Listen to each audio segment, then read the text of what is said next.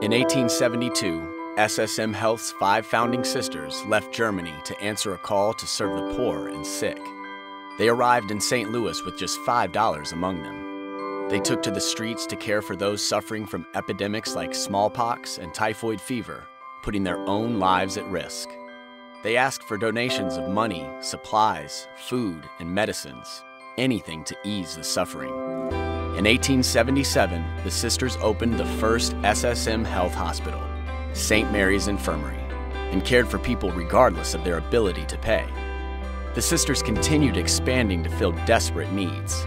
They answered the call to minister to other communities and eventually established hospitals and clinics across Missouri, Oklahoma, Illinois, and Wisconsin.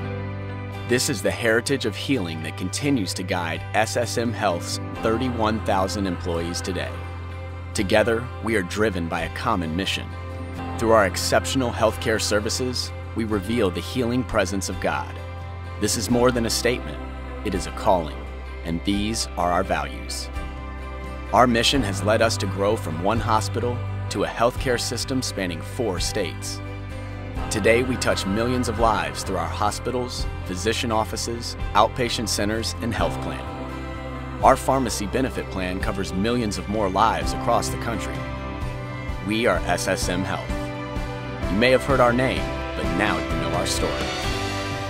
We are a mission-driven organization of exceptional people who work together to coordinate care across the full spectrum, from the doctor's office to the hospital and every service in between. We are one of the largest health systems in the nation with a simple and unified promise. A promise that our patients and customers will experience exceptional in every interaction they have with us, whether online, on the phone, or in person. As our communities grow, so does SSM Health, while never losing sight of how we began. People caring for people. This is our past, present, and future. This is who we are. We are SSM Health.